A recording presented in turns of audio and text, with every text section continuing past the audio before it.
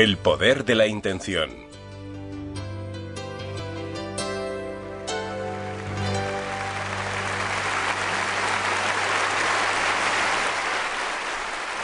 Gracias. Gracias.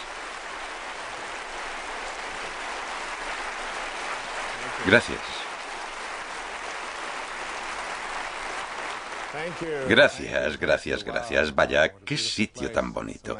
La palabra intención, normalmente cuando la usamos, tiene la connotación de que nadie se interpondrá en nuestro camino. Tengo la intención de que algo ocurra. Haré que salga bien contra viento y marea. Da igual la oposición que encuentre. Tengo la intención de hacerlo. Quisiera plantearles algo que quizá cambie su manera de ver las cosas por completo por lo que se refiere al concepto de intención. No se trata de considerar que la intención es algo que vas a hacer, porque esto parece indicar que detrás está el ego. El poder del ego, la parte de mí que dice, voy a hacer que ocurra, que yo no escribo los libros, que hay una energía que fluye a través de mí, ya sea la fuente, Dios, el espíritu, da igual cómo la llamemos. Es esta energía la que construye todos los puentes, escribe todos los libros, pronuncia todos los discursos. Si tuvieras la certeza de que hay una fuente, de que hay algo a tu alcance, que es responsable de todos nosotros. Al escribir El poder de la intención, me senté a empezar el libro un día concreto, que resultó ser el del ataque a Pearl Harbor el 7 de diciembre. Me senté, posé la mano izquierda sobre la mesa y me dejé llevar, dejé que las palabras fluyeran a través de mi corazón hacia la página. Empecé a darme cuenta de que algo más trascendental estaba pasando. Cuando te abandonas, cuando dejas que esta fuerza del universo actúe a través de ti, empiezas a percatarte de que todo lo que se manifiesta en este mundo proviene de una fuente, de un lugar, de una energía, de un campo, como quieran llamarlo, y de que nosotros y nuestros insignificantes egos que nos hacen creer tan importantes, cosas como si lo hago bien o no, si lo acabo a tiempo, o lo hace él o ella, todos estos detalles se convierten en algo que acapara gran parte de la energía de nuestra vida. Debemos aprender a abandonarnos, a dejarnos ir y a darnos cuenta de que la intención no es necesariamente algo que hacemos, sino algo con lo que conecto. En el universo hay una fuerza inconmensurable, indescriptible, que aquellos que viven de la fuente entre comillas, con esto se refiere a los brujos. Cuando pensamos en brujos nos imaginamos hechiceros, encantamientos, abracadabras y demás. Eso no es lo que significa la palabra brujo. Quiere decir de la fuente, aquellos que viven de la fuente. Son palabras muy importantes y profundas a tener en cuenta. Considérenlo así. Todo en el universo es fruto de una intención, incluidos ustedes. Incluidos todos los mosquitos, todas las palmeras, todos los aguacates y las montañas rocosas y los océanos. Todo lo que se manifiesta en el mundo material emana de una fuente. Esta fuente puede considerarse algo que por medio de la intención trae cosas al mundo material. Una observación. La intención en la que quiero que piensen cuando les hablo del poder de la intención no es algo con lo que deban conectar. Ya están conectados con ella. La pregunta es cuán oxidado, corroído y sucio está el vínculo entre ustedes y este campo de intención. Es a los brujos a quienes les concierne limpiar este vínculo para que ustedes estén cada vez más compenetrados, más en armonía con este campo de intención. Cuanto más en armonía estén con este campo de intención, mayor será su capacidad de hacer lo que el campo de intención es capaz de hacer. Serán capaces de obrar milagros, de sanarse a sí mismos, de llevar a su vida la abundancia que le falta, de encontrar a las personas adecuadas justo en el momento adecuado, porque la fuente universal de la que proceden todas las cosas y personas funciona así. Lo que haremos hoy en este programa es buscar la forma de restaurar ese vínculo con la intención para estar no solo conectados con ella, sino preparados para mantener ese vínculo limpio, libre de oxidación. Me topé con otra cita.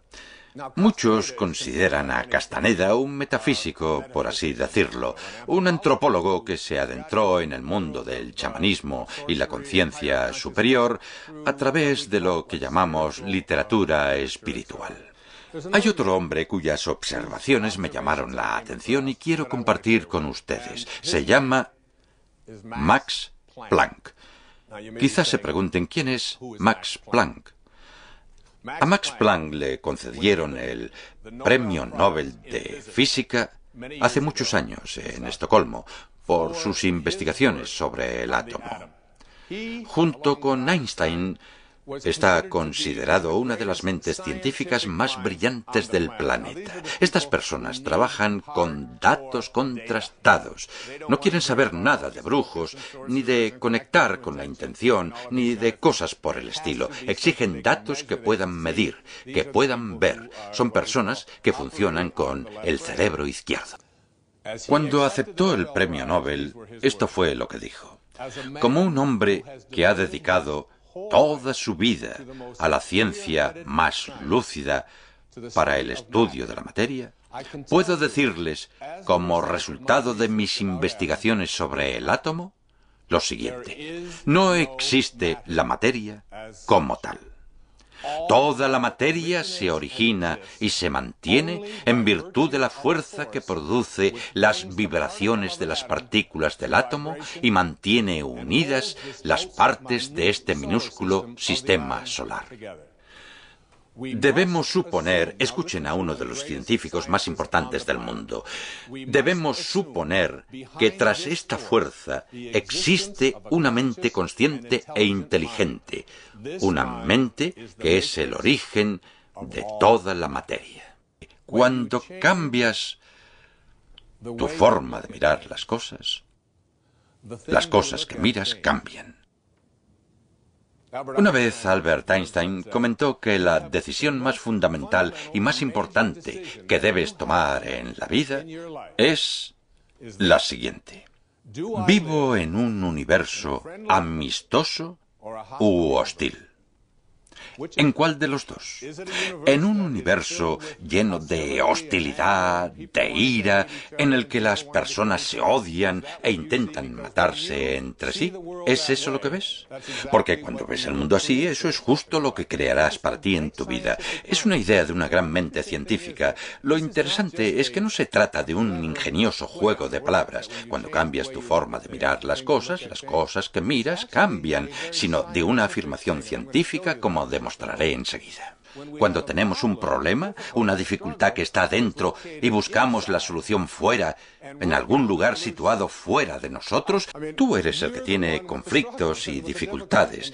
Y esperar que sea otro el que cambie o que una circunstancia exterior mejore para que tu vida funcione a este nivel que llamo intención, es algo que conviene replantearse. Está aquí dentro. Debemos comprender que la pregunta no es si estoy conectado con este campo. La pregunta es, ¿estoy preparado para mantener ese vínculo totalmente libre de corrosión? Cuando alguien le preguntó a la Madre Teresa qué es lo que hace día tras día en las calles de Calcuta, ella dio una respuesta maravillosa y profunda. Dijo: día tras día veo a Jesucristo en todos sus angustiosos disfraces. Veo desplegarse a la fuente, a Dios, al Espíritu en todo lo que encuentro. Lo veo en mí también. Y lo veo y lo sé. No es la pregunta que más me inquieta. La que más me intriga es: ¿de dónde vengo? ¿De dónde vengo? ¿Se lo han preguntado alguna vez? Pensamos en esta pregunta, se nos ocurre una respuesta. Y la respuesta es, por muy duro que sea para nosotros imaginarlo, nuestros padres lo hicieron. Es muy duro.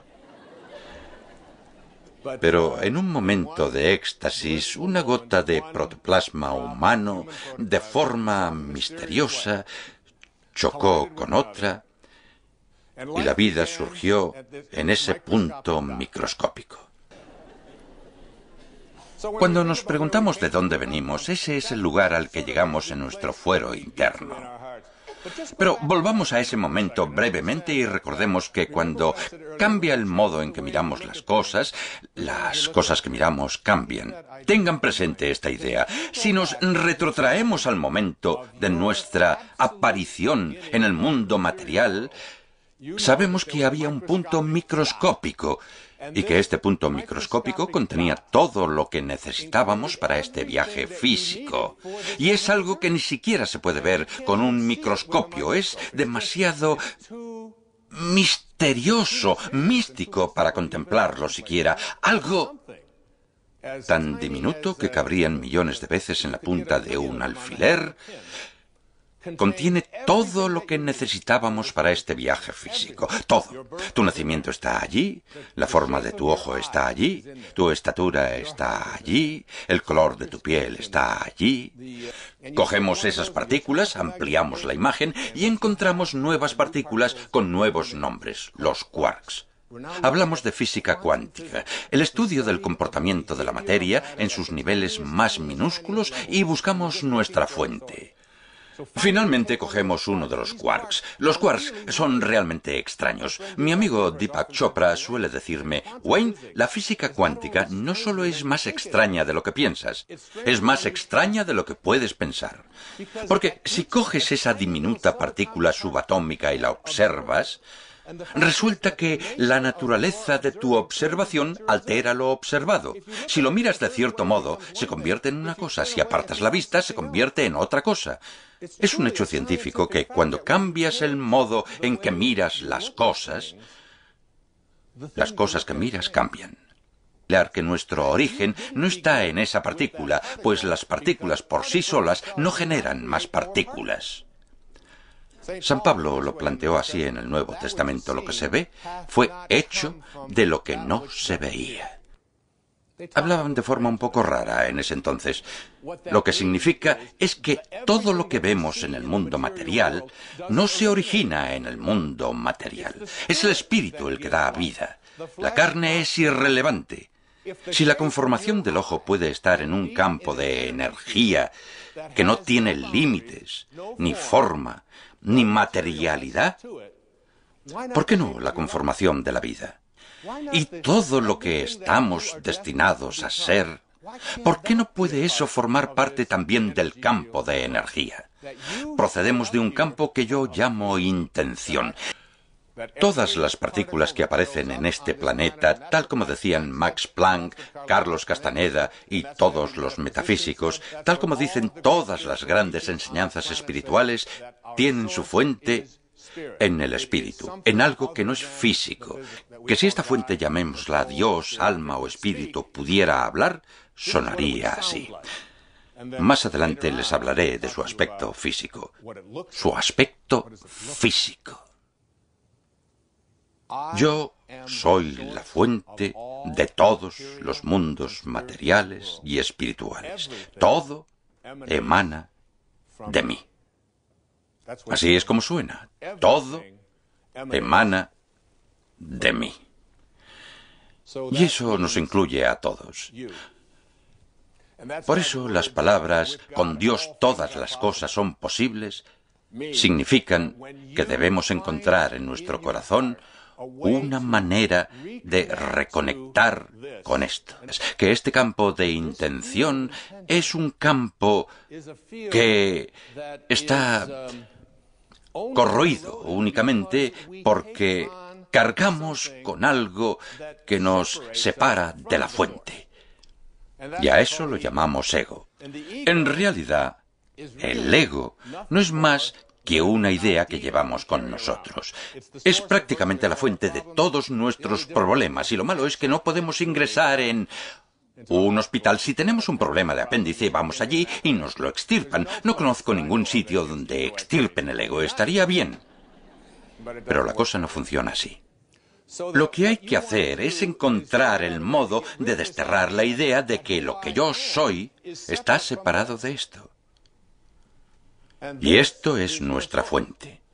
Cuando reconectamos con nuestra fuente y vivimos en armonía con ella, conectamos con el campo de intención, y cuando estamos con el campo de intención, todo lo que este campo de intención del que emanan todas las cosas, todo lo que puede hacer, podemos hacerlo nosotros porque somos Él y Él es nosotros. Nuestros problemas derivan de que hemos llegado a un punto en que creemos que somos algo aparte de Él, así que empezamos a creer que somos lo que hacemos, que somos lo que tenemos, que somos seres separados de los demás, que somos nuestra reputación, que estoy separado de lo que me falta en la vida. Pero este campo en el que todo se origina, si está en todas partes, tiene que estar en ti. Y si está en todas partes y tiene que estar en ti, tiene que estar también en todo lo que consideras que falta en tu vida. Tiene que estar ahí también porque no hay ningún sitio en el que no esté. Y si esto es así, ya estás literalmente conectado con todo lo que quisieras incorporar a tu vida. Lo que te lo impide es la creencia de que estás separado de tu fuente. Tienes libre albedrío para decidir si vas o no a conectar con esa fuente. En eso consiste el libre albedrío. Si tomas la decisión consciente de permanecer desconectado de ella, y crees que eres todas aquellas cosas que he dicho sobre el ego, este campo de intención no sabe nada del malestar. Constituye una fuente de bienestar. No sabe nada del miedo, la angustia, la preocupación. Existe en un estado constante de creatividad. Hay una cita que dice: realizarse, es decir, reconectar con la fuente. Realizarse significa conectar conscientemente con la fuente de nuestro ser. Reconectar con el origen. Todos nuestros conflictos, nuestras enfermedades, las carencias en nuestra vida, los problemas en nuestras relaciones, todo esto aparece porque estamos desconectados de un campo de intención que no es más que una fuente de bienestar. Solo quiere que vivamos en un estado de felicidad. En un libro que escribí hace mucho titulado Los regalos de X, decía: no hay un camino a la felicidad. La felicidad es el camino. No la encontraremos en algo externo a nosotros. Cuando entendemos y asimilamos esto, vemos que conectar con la intención es algo crucial para nosotros. Escuchen estas palabras. Sabemos, por la propia naturaleza del proceso creativo, este es el fin de la intención: aprender a crear la vida, el mundo, la gente, el entusiasmo, la ayuda que deseas, todo. Sabemos por la propia naturaleza del proceso creativo que somos uno con el espíritu del que emana. Por lo tanto, también somos uno con todos sus principios. Sea esto lo que sea, suene como suene, piense lo que piense o tenga el aspecto que tenga, somos uno con él. Por consiguiente, somos uno con su personalidad infinita. No estamos aquí como seres humanos que tienen experiencias espirituales. Todos somos seres espirituales que tienen experiencias humanas. Todos nosotros, todos somos infinitos. Interiormente de las condiciones que desean crear, contémplenlas. ¿Qué quieren crear en su vida? ¿Qué desean generar para ustedes? No es su ego el que lo conseguirá, sino su libre voluntad de reconectar con esto, la fuente de todo. Pero sentirse bien es quizás una de las cosas más importantes de las que puedo hablarles en relación con la limpieza del vínculo. Si abren la Torá, ese antiguo texto espiritual, el Antiguo Testamento, y leen la frase del principio, Génesis 1:1, ¿qué es lo que dice? En el principio, Dios creó los cielos y la tierra. Así de simple. Dios es infinito y de esta fuente emanó todo el mundo material. Luego, 31 versículos más adelante, dice, y todo lo que Dios había hecho era bueno. Así que Dios y bueno son sinónimos. En inglés solo los distingue una O.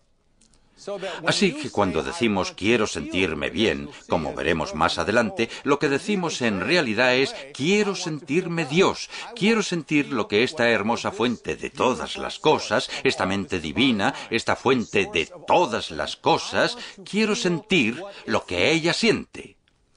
Quizá ustedes piensen, sí, es muy fácil decir que quiero sentirme bien, pero ¿cómo puedo sentirme bien cuando tantas de las cosas que me rodean son malas? ¿Cómo puedo sentirme bien si mi cuñada tiene cáncer? ¿Cómo puedo sentirme bien si sé que en el otro lado del mundo hay gente que se muere de hambre? ¿Cómo puedo sentirme bien si hay gente que es pobre y yo tengo dinero y hay gente que pasa hambre? ¿Cómo puedo sentirme bien cuando mis hijos se portan como se portan? ¿Cómo puedo sentirme bien? Lo que les planteo es que cuando decimos quiero sentirme bien, lo que estamos diciendo es quiero sentirme Dios, quiero sentir esto, quiero conectar con esto. Les voy a decir algo muy importante y de peso. Algo que descubrí hace años. No puedes caer lo bastante enfermo para sanar a una sola persona en este planeta. Y no puedes ser lo bastante pobre para enriquecer a una persona en este planeta. Y no puedes estar lo bastante confundido para aclarar la mente de una sola persona.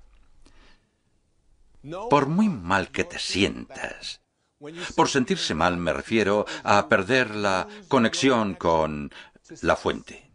Y cuando uno pierde la conexión con la fuente, lo que ocurre es que se crea algo llamado resistencia. No puedo hacer esto, no es posible, no lo merezco, no es algo que pueda hacer. Al crear este tipo de resistencia se generan emociones, emociones como la tristeza, miedo, preocupación, ansiedad. Quiero explicarles una manera de aprovechar estas emociones que se experimentan en cualquier momento de la vida y usarlas como un sistema, un parámetro, un sistema de guía para decirse a sí mismos qué clase de pensamientos son los que me impiden estar en sintonía con este campo de intención. Siempre que no se sienten bien, atraen justo lo contrario de lo que desearían incorporar a su vida. Lo están utilizando como algo que les impide sentirse Dios o sentirse bien. ¿Y qué necesitamos para permanecer conectados, siempre teniendo presentes estas palabras? Quiero sentirme bien. Los obstáculos que nos impiden crear lo que queremos a menudo están en la imagen que tenemos de nosotros mismos como algo desconectado de la fuente. Y cada vez que pensamos nunca ha funcionado, nos resistimos a conectar con la fuente. Y cada vez que pensamos nunca ha funcionado, nos resistimos a conectar con la fuente. Yo lo llamo vibrar con la energía de la fuente, conseguir que nuestros deseos, que lo que queremos crear, vibre en armonía con esta energía superior del universo. Los obstáculos que la mayoría de nosotros tiene son tres. El primero es el ego, como he explicado antes. Hay que aprender a no ofendernos. Hay personas que van por la vida buscando motivos para sentirse ofendidos y rara vez fracasan. Si no les gusta cómo viste a alguien, es un motivo para ofenderse, o si no les gusta cómo habla. ¿Cuántas veces actuamos de ese modo o luchamos contra el sentimiento de superioridad, contra la necesidad de tener razón o de ganar, o de conseguir más, de tener éxito o preocuparnos por nuestra reputación? Ninguna de estas cosas tienen que ver con la energía de la fuente. Tienen que ver con esa identidad que adoptamos y que nos dice yo soy todos esos logros, lo que hago. Ese es el primer obstáculo. El segundo es uno que yo llamo la energía de la vida. Todo en el universo tiene energía. Todo. La energía de los alimentos que tomamos, los programas que vemos, la gente con la que nos relacionamos, que para alcanzar los niveles que me gustaría que ustedes comprendieran, en los que literalmente pueden dar volteretas hacia lo inconcebible y verse capaces de atraer, sanar y crear abundancia, si quieren realizar al máximo su potencial, deben dejar de introducir en su organismo sustancias que lo deterioran y perjudican su salud. Él decía que, casualmente, el alcohol era una de esas sustancias, así que no defiendo una postura moral al respecto. No bebo porque no quiero esa energía en mi vida. Piensen en la energía en su vida, los lugares que frecuentan, los amigos que tienen, la gente que critica lo que hacen. El tercer obstáculo, después del ego y la energía, es el modo en que hablamos con nosotros mismos. ¿Cómo hablan con ustedes mismos? Esta es una de mis citas favoritas. La fuente creativa de la vida. Aquí la tienen. Esta es la fuente creativa. Esta fuente reacciona a tu creencia en las carencias, haciendo realidad tu creencia. Si crees que hay carencias y que no acabarás incorporándolas a tu vida, esta es una fuente de abundancia ilimitada. Se encuentra en un estado de constante creación. Crea constantemente, ¿de acuerdo? No sabe nada de carencias. Si acudes a esa fuente convencido de que hay carencias en tu vida, ella hará realidad tu creencia. Si crees que no puedes sanar, que es imposible que alguien te sane, si crees que no puedes ser feliz, que tienes que ser desdichado, que no puedes atraer a la persona adecuada, si hay un algo que quieres sacar adelante, si tienes un proyecto pero no consigues financiación y acudes a esta fuente, convencido de las carencias, hará realidad tu creencia. Solo sabe ser, como he dicho antes, somos uno con esto y también con todos sus principios. Y debemos imaginar que estamos conectados en armonía, compenetrados con esto. Para comprender la intención y el poder de la intención es que se vean a sí mismos en todo momento de su vida en que las cosas no marchan bien, en que se encuentran mal, en que las personas adecuadas no aparecen. Pueden decirse una cosa a sí mismos. Siempre le digo a la gente, piensa desde el final, piensa desde el final. Yo pienso desde el final, me veo a mí mismo ya conectado con aquello que quiero incorporar a mi vida. Y si por algún motivo no sale bien, no culpo a nadie, no me enfado, simplemente me digo, ha pasado lo que tenía que pasar, y me reconcilio con ello.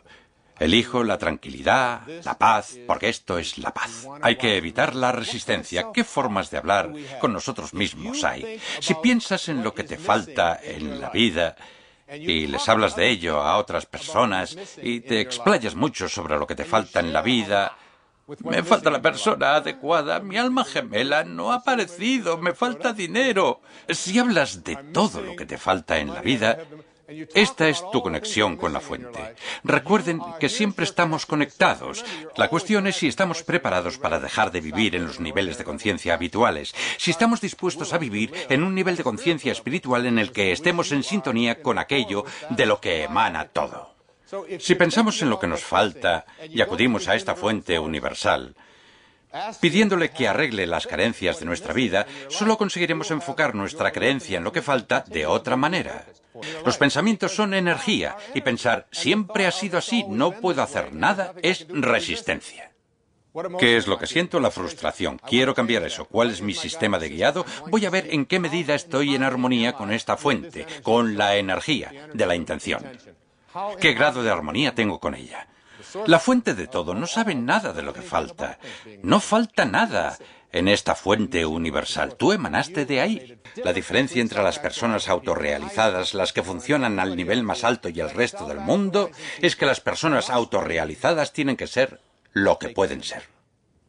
Las personas autorrealizadas tienen que ser lo que pueden ser. ¿Qué podemos ser?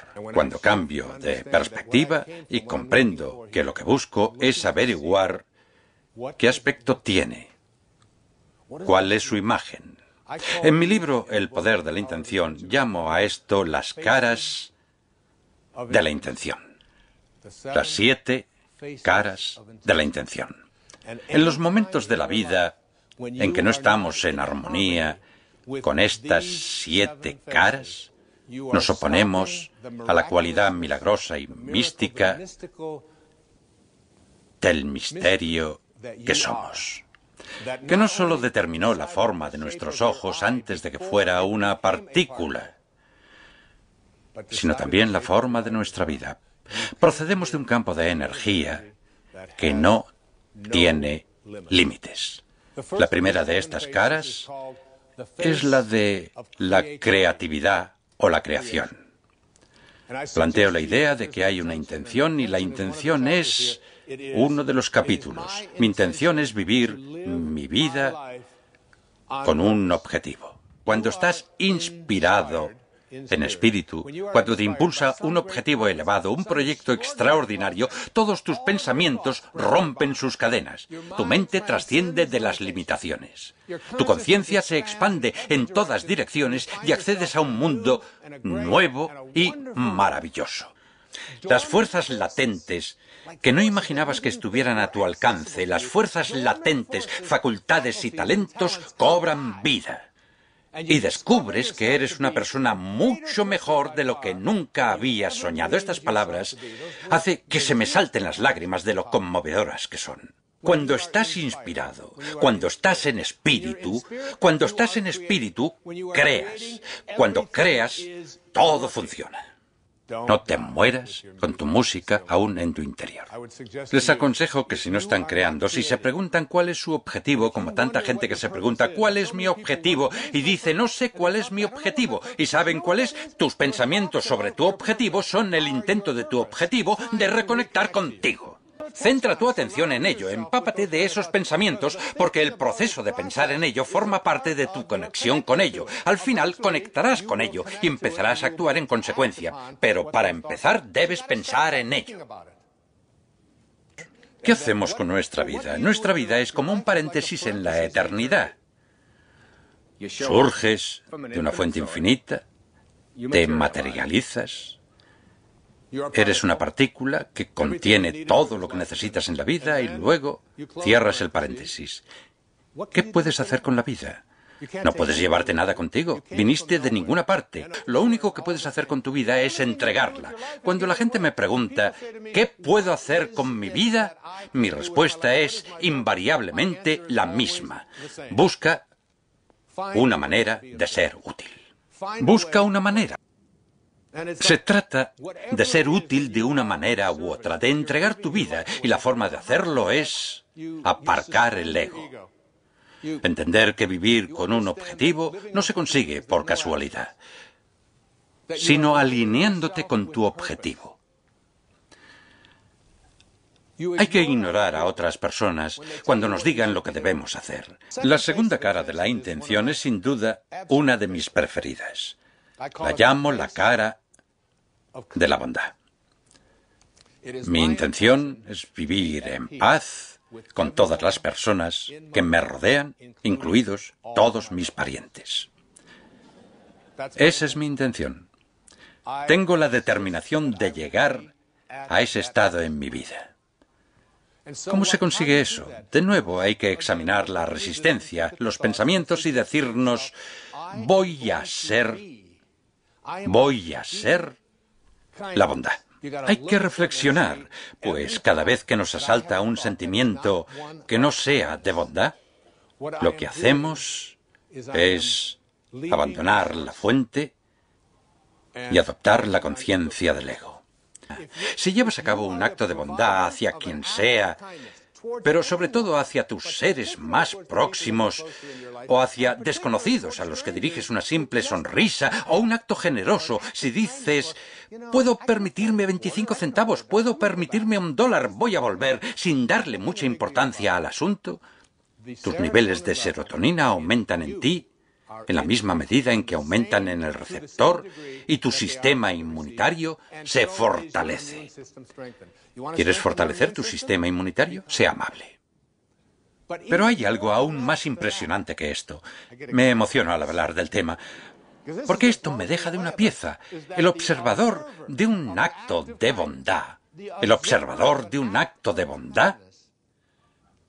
ve incrementado su nivel de serotonina y reforzado su sistema inmunitario solo por encontrarse dentro del campo de energía de alguien que actúa con bondad. Ver a alguien ser amable con otra persona es como recibir una dosis de un antidepresivo.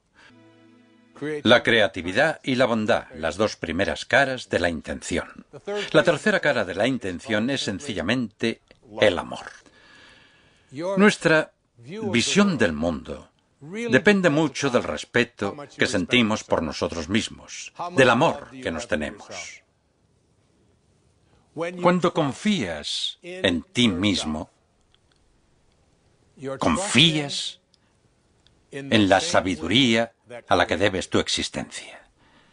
Cuando no confías en ti mismo, cuando no te amas, estás negando tu propia divinidad.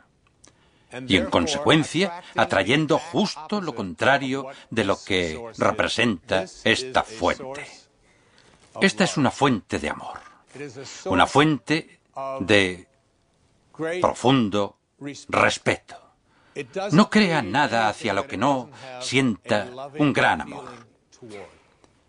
Si no sientes ese amor por ti mismo, no puedes entregarlo a los demás. ¿Quién puede dar lo que no tiene para sí? ¿Quién puede? En cuanto a la idea de poder respetarte en todo momento, ¿cómo se consigue esto? Pasándote la vida en un estado de cooperación más que de competencia, considerándote un ser que es amor en acción. ¿Cuándo se dice que nuestro estado no es de amor? Cada vez que juzgas a otro ser humano, no lo defines a él con tu juicio, te defines a ti mismo como alguien que necesita juzgar. Si yo te llamo idiota, eso no te convierte en idiota. Me convierte a mí en alguien que necesita etiquetar a otras personas. Una cosa sobre el amor y el amarse a uno mismo. La auténtica nobleza no consiste en ser mejores que nadie, sino en ser mejores de lo que éramos. La cuarta cara de la intención es la cara de la belleza. ¿Ven la belleza? ¿La ven en mayor o menor medida en su vida? ¿Pueden encontrarla en un sin techo que orina en la calle? ¿Pueden encontrar la belleza en una cucaracha? A medida que alcanzamos niveles de conciencia superiores, no solo empezamos a ver la belleza en todas partes y en todas las cosas, sino que empezamos a identificarla con la verdad. La belleza es la verdad y la belleza. Eso es todo lo que sabemos en el mundo y lo único que necesitamos. Lo dijo uno de los poetas más grandes de su tiempo. Nuestro estado natural es la belleza, la alegría, la serenidad. Deseo experimentar la belleza. ¿Saben? La manera de incorporar la belleza a la vida es decir, yo solo la atraigo y sigo el camino de menor resistencia. Sigo el camino de menor resistencia. ¿Cuál es ese camino? El que nos lleva a estar lo más alineados posible con esta energía. La belleza es la verdad. La verdad y la belleza son la misma cosa. Encuéntrenla en todos los sitios que puedan. La siguiente cara de la intención es la que denomino expansividad. Mi intención para esto es expresar el genio que hay en mí. Todos somos genios. Einstein decía que la imaginación es más importante que el conocimiento. Más importante que el conocimiento. También dijo algo muy profundo. Dijo, lo único que quiero hacer es aprender a pensar como piensa Dios. Todo lo demás son detalles. No son más que detalles. ¿Cuánto tiempo perdemos en la vida con los detalles? Todos aquellos que son considerados genios poseen algo llamado humildad radical. No presumen, no se jactan de lo geniales que son, solo saben que proceden de una fuente y que están aquí por algo. La manera de permanecer dentro de este campo de expansión es alinearse con la energía espiritual, que en realidad es el genio del que provenimos. Tú eres un genio. Una de las cosas más importantes que podemos hacer es buscar el genio en otros. Verlo en los demás, en todo lo que hacen, y háganselo notar.